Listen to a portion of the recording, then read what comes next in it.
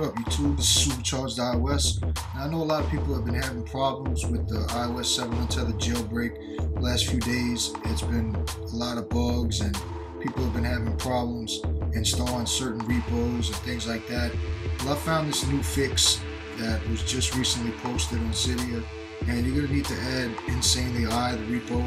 But if you've got a few other repos already installed, you might want to remove those really quick, and then you'll be able to add this repo, because certain repos are also conflicting with one another, so it may cause problems. So just go ahead and remove any other repos you have, or you might just want to leave maybe one other one, and you may still have problems then.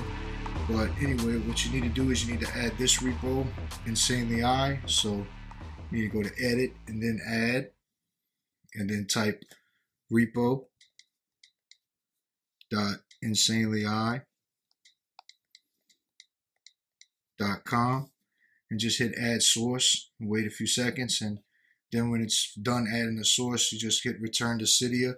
Now if you're on an iPad or iPod Touch and you see a couple of errors and something about repo ultra snow, things like that, the reason you're getting that error is because your device is not optimized for ultra snow. Ultra snow is a package that's for phones only, for iPhones, so that they can be unlocked to use on other carriers, particularly overseas.